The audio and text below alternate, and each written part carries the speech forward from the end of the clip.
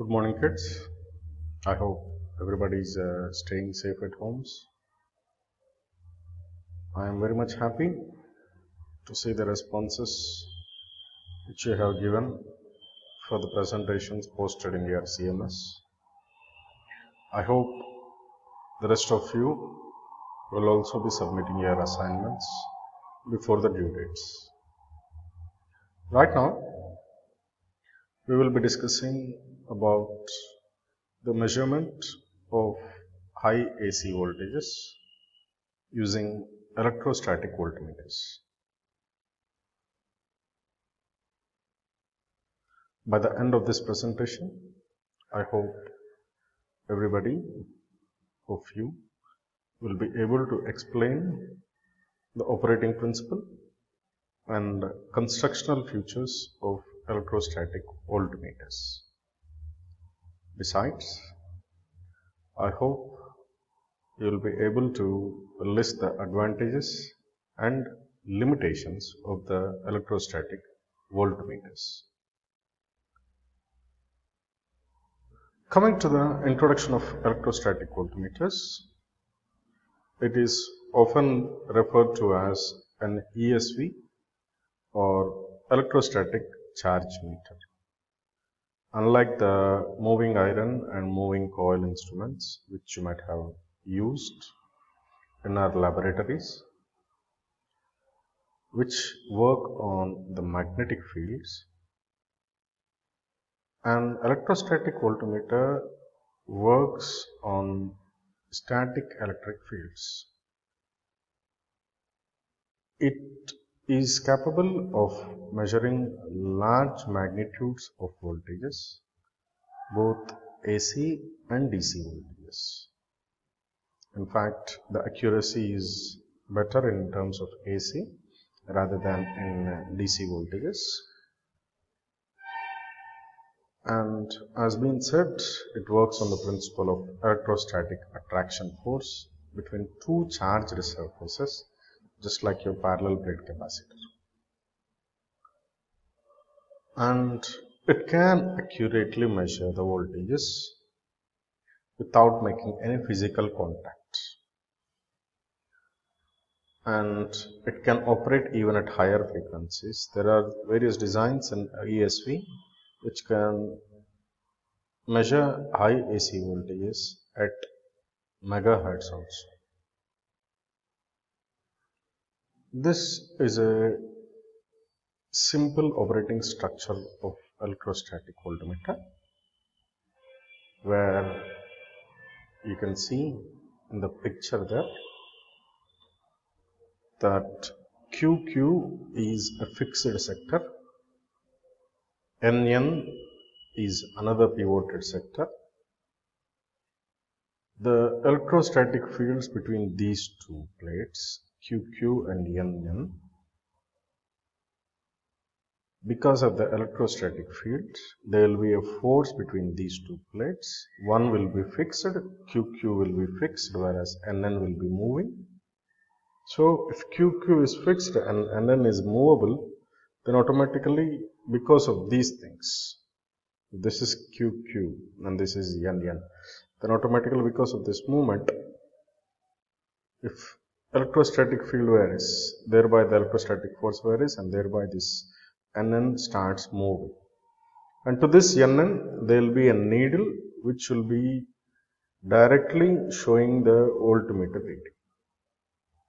So the scale is calibrated in terms of the voltages. So the movement of this needle is converted into the measured volts. And as you all know, as you have already studied in case of your electrostatic measurements, and measuring instruments course, there will be three torques which will be produced in measuring instruments: deflecting torque and controlling torque and damping torque. So your deflecting torque is being produced by your electrostatic force. So here the controlling will be provided by some weight, and the damping torque will be provided by air friction damping. So once again repeating, a controlling torque by a counterweight, a damping torque by air friction damping, and the major deflecting torque will be due to the electrostatic force between a fixed plate and a movable plate. See here, the electrostatic voltmeter utilizes the attraction force between the two charged surfaces to create a deflection of the pointer directly calibrated in volts. And when one of the electrodes is free to move, the force on the plate can be measured by controlling it with a spring or balancing it with a counterweight. So these two are the plates. QQ is one plate and N is another plate. Nn will be deflecting, to which there is a pointer P which shows it on the scale. Now moving ahead, this is the governing equation of all electrostatic voltmeters. If you carefully observe, in the previous slide where you have seen these two plates or two electrodes, it will act as just like your parallel plate capacitor. Assuming that this is just like your parallel plate capacitor and A is the cross section of each of the plate and S indicates the separation between these two plates. See, area A of each of the plates and S is the separation between these two plates. And assuming that there is a dielectric medium between these two plates and it is having a permittivity of epsilon, and the voltage across these two plates is V. See, once again I am saying V, the voltage across these two plates, epsilon is the permittivity of the medium between these two plates, C is the capacitance between these two plates, A is the area of cross section, physical area of cross section, S is the separation between these two plates. So the electrostatic force between these two plates is given by the first one, see here, F is equal to minus dou W by dou S, where W is the energy stored in that capacitor, which is equal to your half CV square. The same has been mentioned in the next one, see here, minus dou W by dou S, gradient of the work, or here in case energy. Force is the gradient of the work, see here, minus dou W by dou S, which is nothing but W is written as half CV square.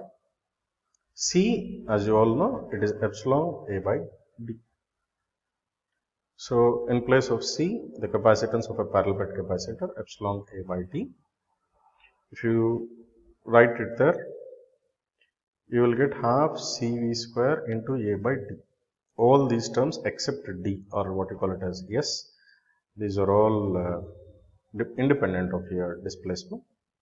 So if you take it down, you will get minus dou by dou S of 1 by S, which is nothing but 1 by S square. So this is the final formula. F is equal to half epsilon A V by S whole square. See. Now, since for working of your electrostatic voltmeter, we do require one fixed plate and one movable plate. See here, this is your construction. These are the features. I will show you one by one.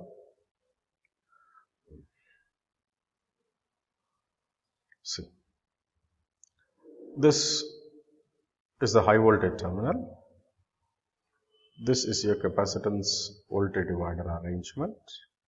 See, F is the fixed plate, M is the moving plate. There are two plates just like a parallel plate capacitor. M is the moving plate, F is the fixed plate. In between these two, you are supposed to develop an electric field.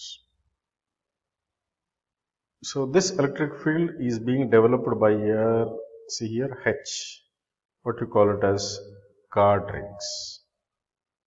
It is just like a potential divider arrangement, where the high voltage which you want to measure is applied to this guard rings, and this H will try to develop an uniform electric field, and these F and M, they will be moving in this uniform electric fields. F is fixed here, M will be moving, both will be, even though it is shown differently in the figure, both will be having same area of cross section.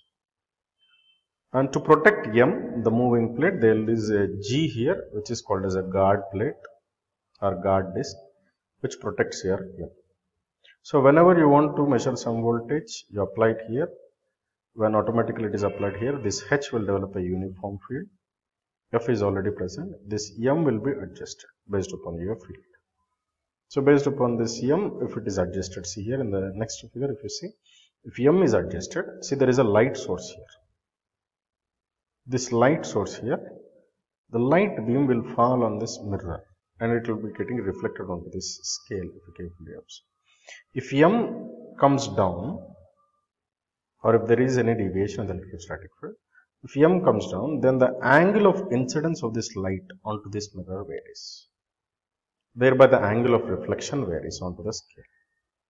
So the different movements, the different voltages cause different fields, thereby causing different movements of M.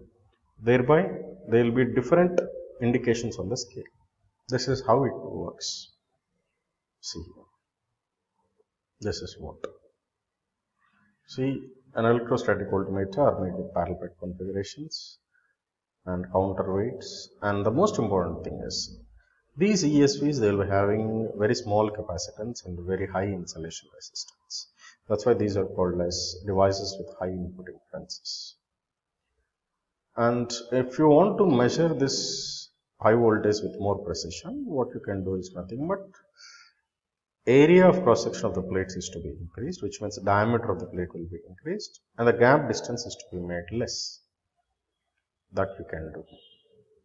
So this is the construction. You can go through the construction and all these things. And the entire arrangement, if you can see this entire plates, the fixed plate and moving plate, which are enclosed between these guard rings. In this one is completely enclosed in some pressurized chamber, where you can use this insulating gases there. You can go with this air, carbon dioxide, nitrogen, which you have seen in our first units, or else you can go with the vacuum also. So this is the structures of this different models of voltmeters which are available in practice. And coming to the advantages and limitations, the active power loss is negligibly small because you don't have any direct contact of the moving plate with your high voltage terminal, and there are no resistive elements also here. So the active power loss is going to be very low. Loading effect, because of low power loss, there will be no loading effect, very minimal loading effects, and it can be used to precisely measure voltage beyond 500 kV also, sometimes even up to 1 MV also with precision. But it offers some limitations, particularly the voltages which are very small, less than 50 volts also. We can't measure these things because the force, electrostatic force, will be very, very small for these amount of voltages. And for constant distance, yes, since F is proportional to V square only, if yes, you are not moving, then F is proportional to V square. The sensitivity is going to be very, very small. So I hope you have understood this one. Once again, a quick review. An electrostatic voltmeter works on the principle of electrostatic attraction. It just looks like a parallel plate capacitor. The biggest advantage is it can measure very high AC voltages, and it is a device with very high input impedance. These are the key points which you are supposed to understand. And it can be used for very small measurements and when the spacing remains constant. So with this, I hope you go through this presentation, you listen to this video lecture and attempt this one, this assignment.